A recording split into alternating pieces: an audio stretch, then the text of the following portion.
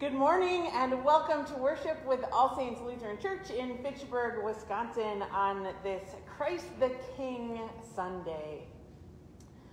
As COVID-19 numbers continue to be high, bringing about a new mandate that prohibits any indoor gatherings, we're once again shifting our plans a bit when it comes to worship.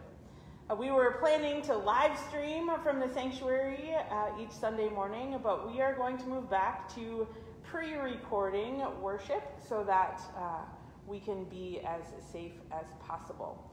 Which means that starting next Sunday, worship will be available both on Facebook and YouTube right away at 9 o'clock. So if you would like, we can all gather together at that time for worship. That also means that we have a few opportunities for you to be involved in worship in different ways. Some of the same ways we've been doing and some different ways as well. First of all, we still would like to have readers who read the first lesson for worship. That will need to be done recording at home, but we are happy to help you do that. I'm happy to talk you through that if you are not familiar with that, and we can figure out a way for that to happen if that is not in your comfort zone. We also, as we head into Advent next week, would like to invite those of you who have a practice of lighting an Advent wreath in your home to help us lead that moment as a part of our worship. And so to record the litany that will be a part of our Advent wreath lighting with your Advent wreath at home. So if you are interested in helping with that, please let me know.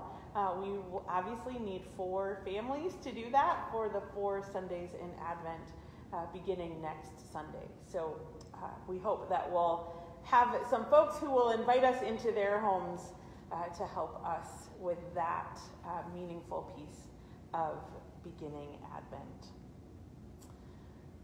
As you may know, this newest order preventing any indoor gatherings was put into place on the day that John was set to record with all of our musicians the music that they had been working on over the past couple of months. So that means those recordings were not able to happen. We're grateful for all of the work that all of our musicians are putting into making this happen, for John and for so many of you who have been a part of that. But as we have had to do several times over the course of the last 8 months, we are needing to pivot once again. And so we are wondering if there are some of you out there who would be willing to record some music from your homes that we could use as a part of our Advent and Christmas services. If you are interested in doing that, please be in touch with John. Also want to invite you, as we head into the season of Advent, we have these Advent devotion packets that we have put together that you can either stop by the church and pick one of these up. I will be here at church on Wednesday, not necessarily for any indoor visits, but at least for you to be able to come and pick up one of these kits.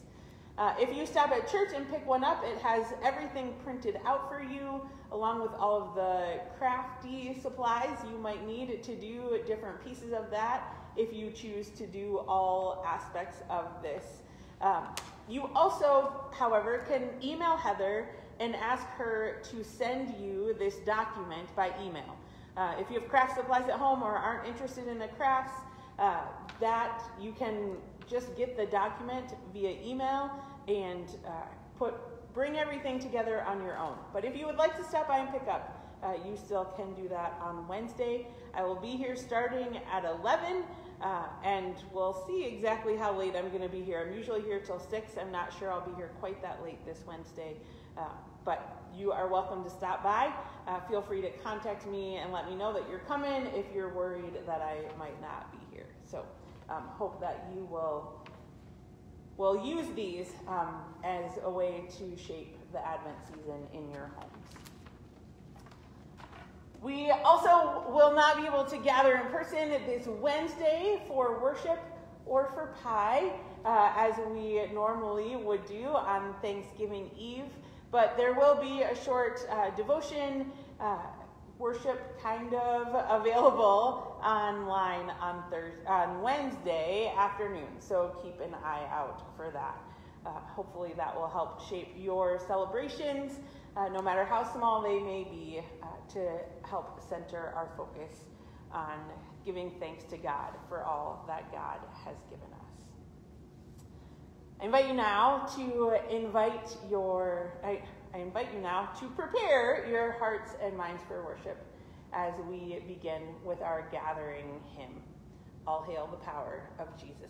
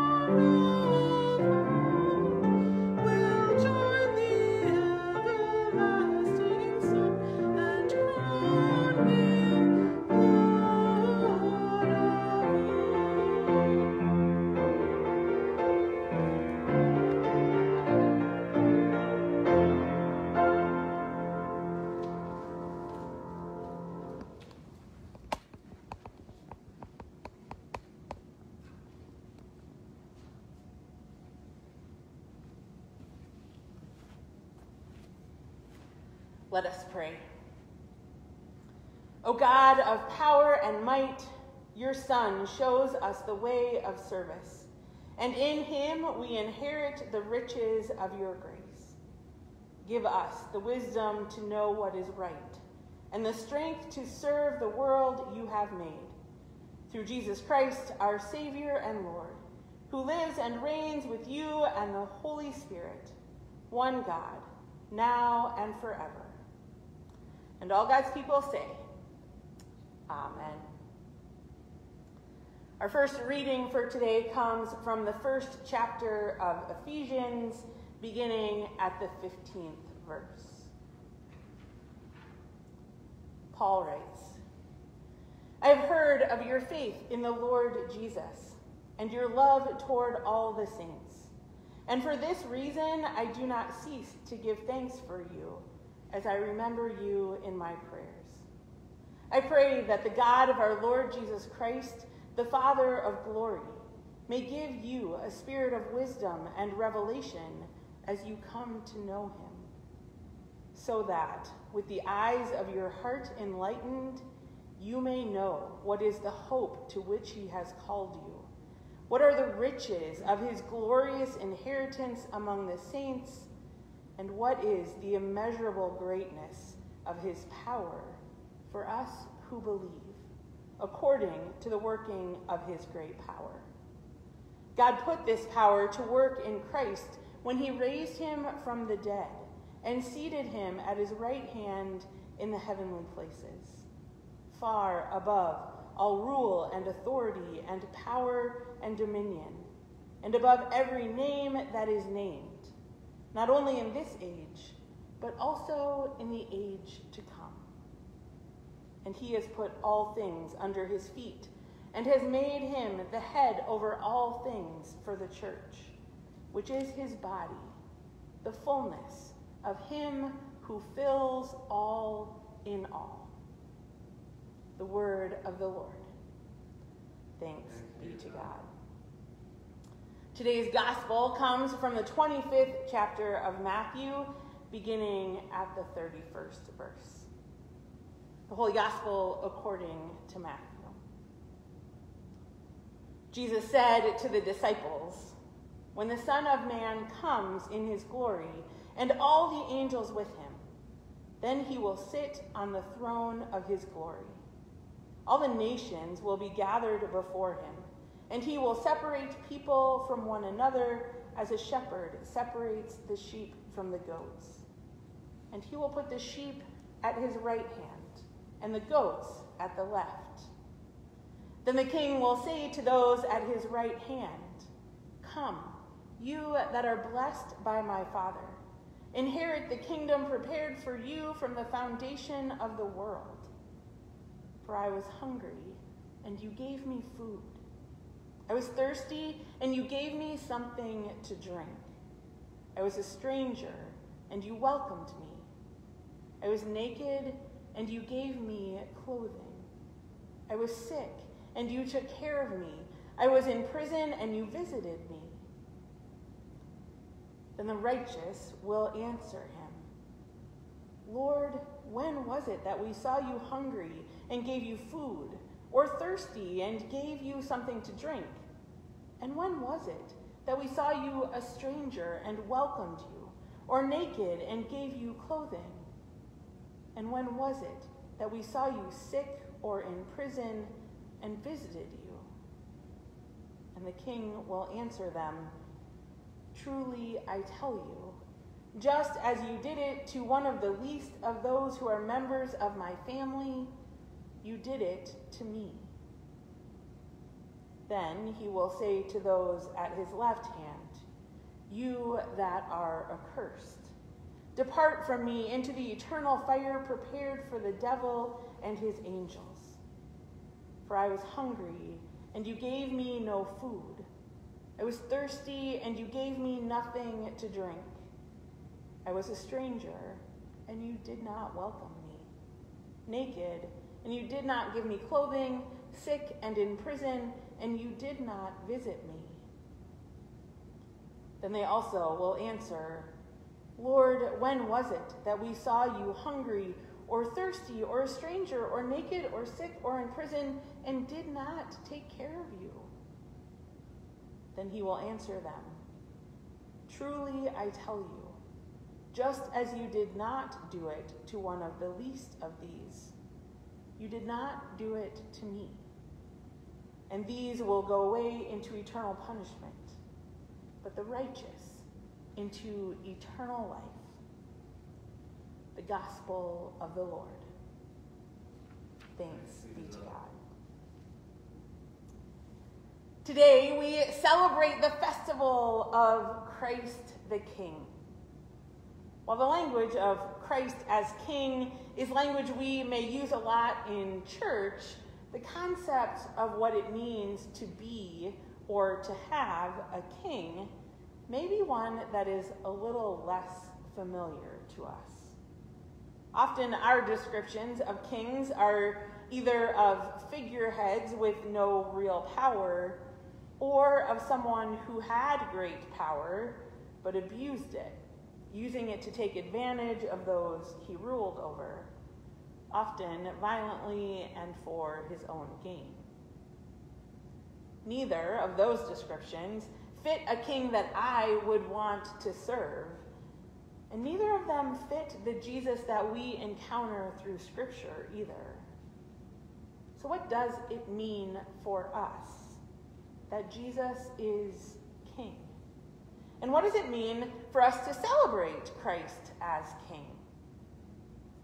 Given that our visions and descriptions of a king might be a little skewed in our 21st century minds, I took a quick peek at the dictionary, which defined king as the chief authority and a person considered as the best or most important of its kind. I think we could all agree that those descriptions do fit Jesus well, and the role that we hope Jesus has in all of our lives.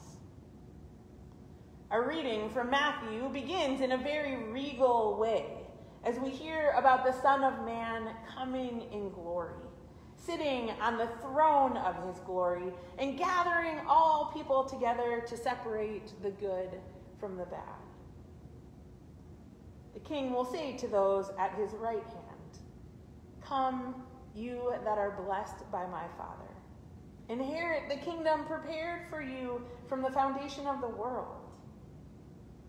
And he will say to those at his left hand, "You that are accursed, depart from me into the eternal fire prepared for the devil and his angels."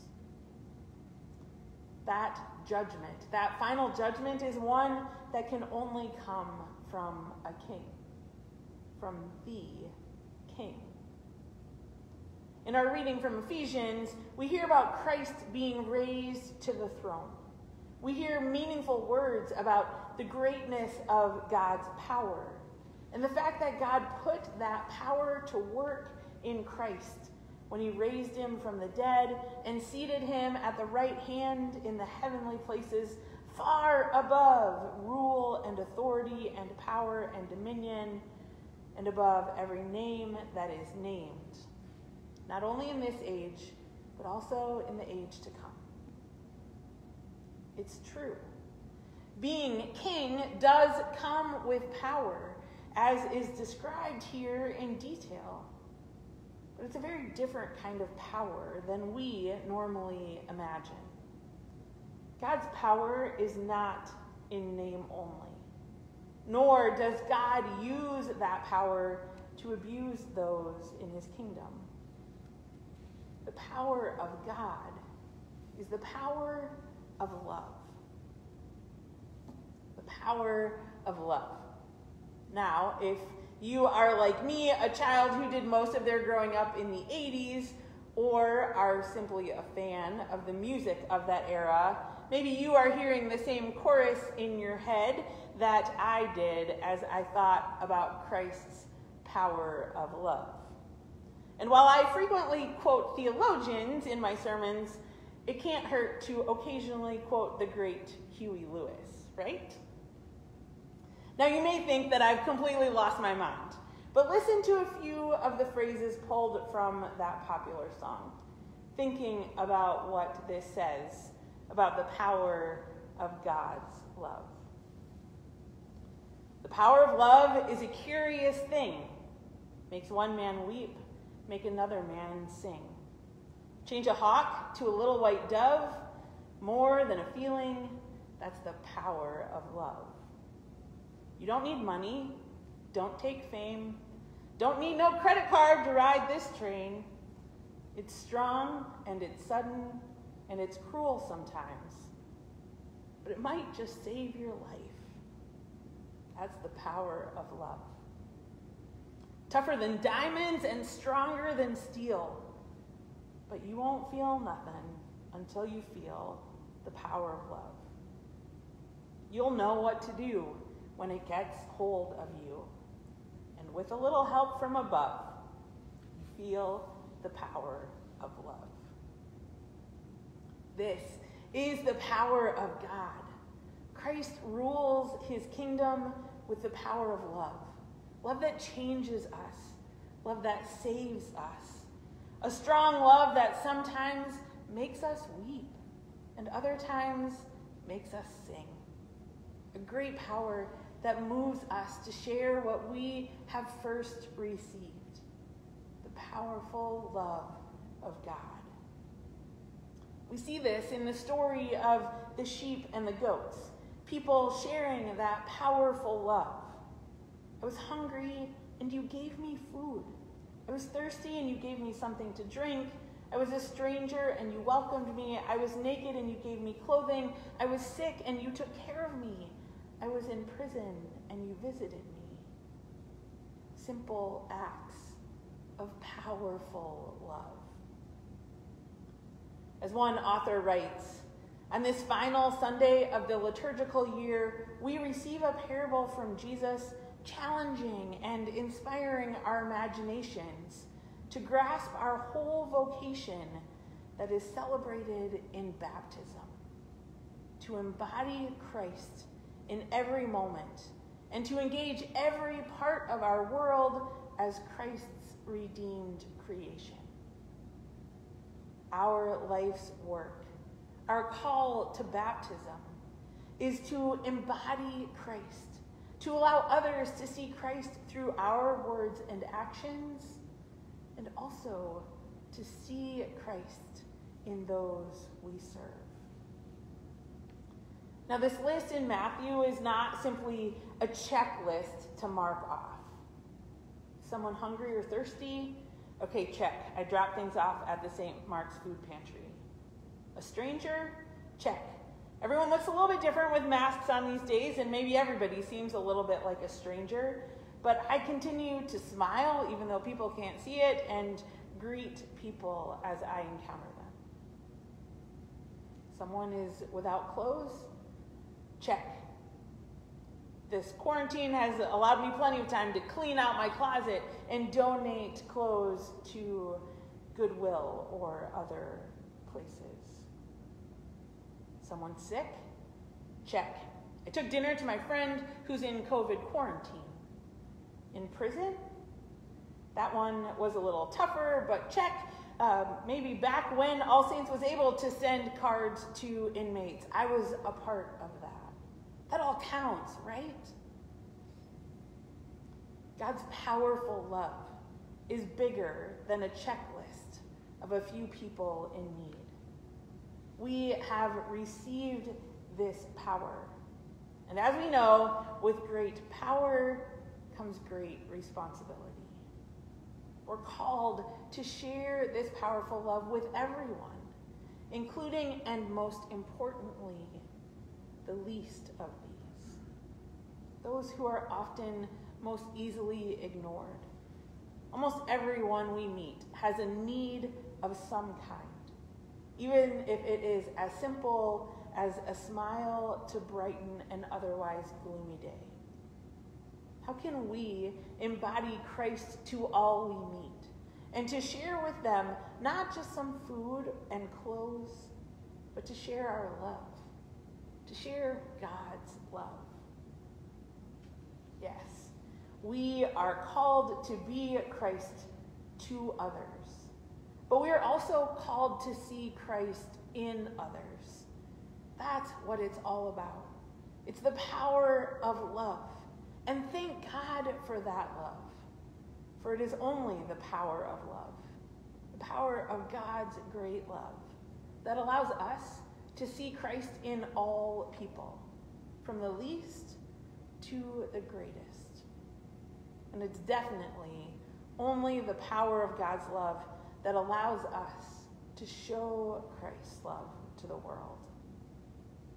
As we experience God's love, God's power through the love of Jesus, and we share that love with others, we do serve Christ the King. And we help to bring God's kingdom to earth. Amen.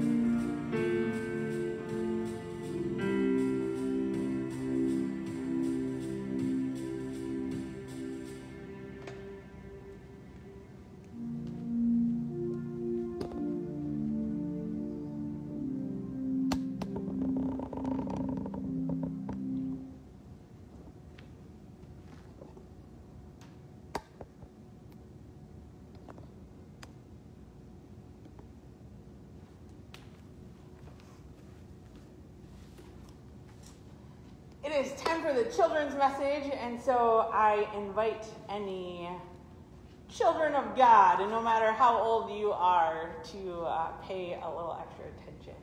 I brought a few things with me today, and I want you to help me figure out what they have in common. So, I have this scarf, lovely scarf, keeps someone very warm, and lovely Wisconsin red, go Badgers. I have this apple. Honey Crisp apples are coming kind of as big as your head these days, but I have this apple. And I have this welcome sign.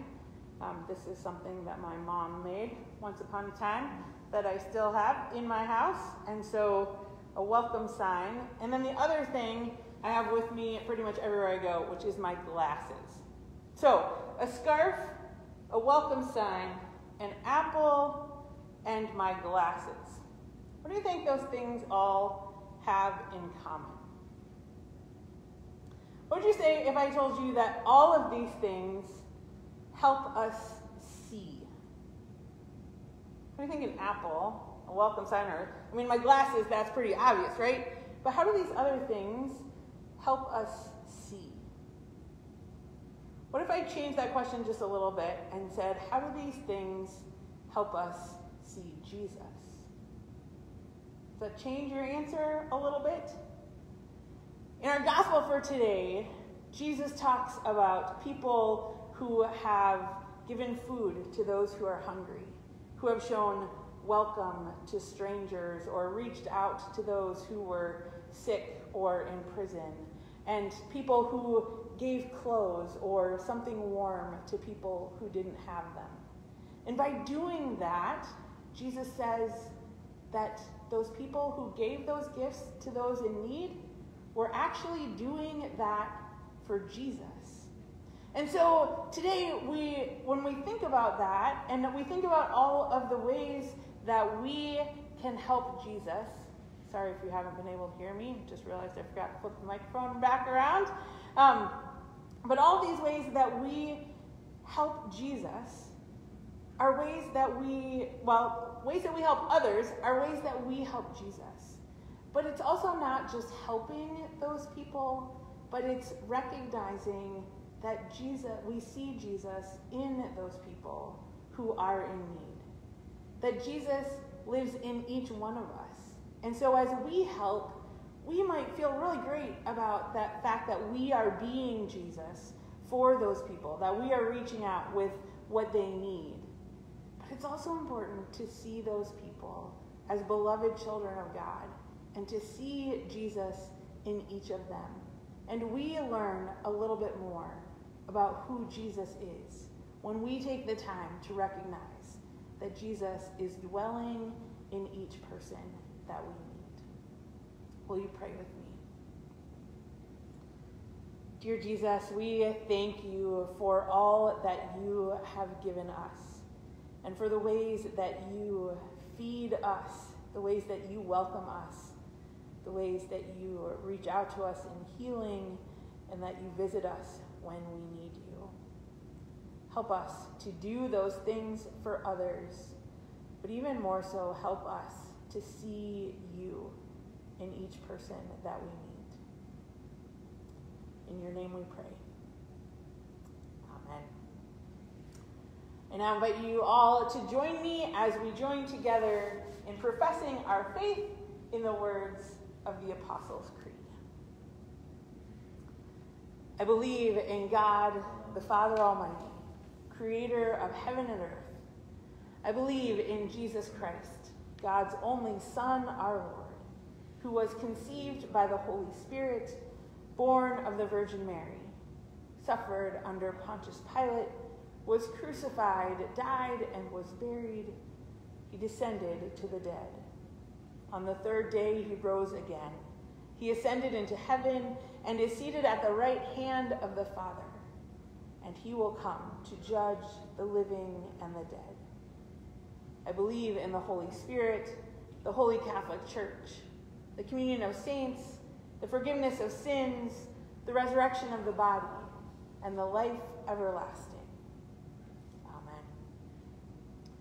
Longing for Christ's reign to come among us, we pray for the outpouring of God's power on the church, on the world, and on all in need, responding to each petition with, "Your mercy is great." Sovereign of all, train our ears to hear your cry in the needs of those around us. Bless all social ministries of the church through which we seek to serve others as we ourselves have been served. Hear us, O God. Your mercy is great. You cause rain to fall on the just and unjust alike. Direct our use of creation to provide for the needs of all people in ways that are sustainable for the earth. Hear us, O God. Your mercy is great. Bring peace to every place where conflict rages. Grant opportunities for ending divisions among us, and usher in your reign of unity and reconciliation. Hear us, O God. Your mercy is great. Heal the sinful divisions we erect between us, and release us from systems of oppression and prejudice. Restore our capacity to see your image in those whose dignity we have stripped away. Hear us, O God. Your mercy is great. Comfort and heal all who are suffering in body, mind, or spirit, especially Steve, Jack, Kathleen, the Hoppy family, Richard, Bob, and those we name before you now, aloud or silently.